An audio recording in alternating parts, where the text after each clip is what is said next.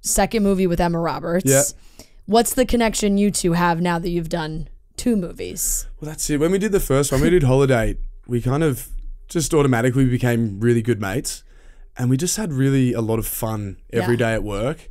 And if you can find someone that you can have fun with at work, we kind of finished Holidate and went, we should do this again. But we want to pick the right thing. We didn't want to do a second same thing. So that other one that came through, Maybe I Do It, was a little different.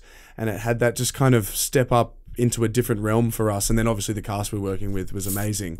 But yeah, it's pretty easy when you go into work with your mate and you're just kind of like having a laugh, and it makes life pretty easy. And